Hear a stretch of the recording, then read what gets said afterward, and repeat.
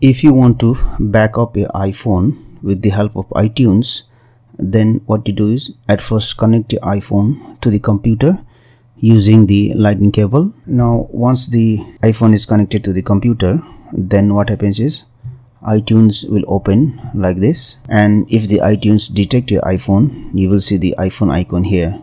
So click on this icon. Now there is an option here, backups. You have two options to back up your iPhone. Either you can back up your iPhone to the iCloud, or else you can back up your iPhone to this computer.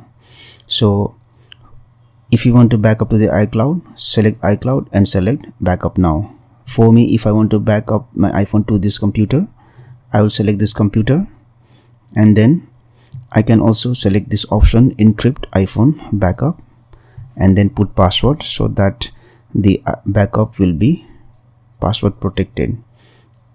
So once you do that one, select backup now, and your iPhone will be backed up to the computer.